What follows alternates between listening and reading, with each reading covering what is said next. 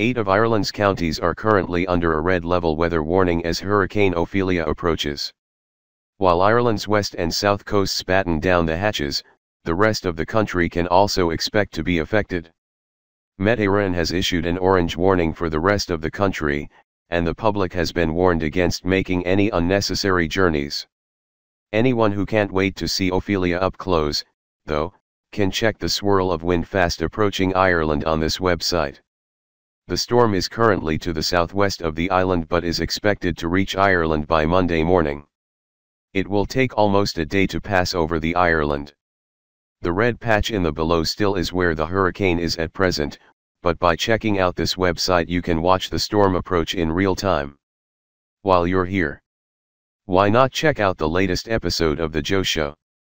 The very funny Joanne McNally and Bernard Casey joined us on the sofa. Kaiman and Dara put an age-old food rivalry to the test.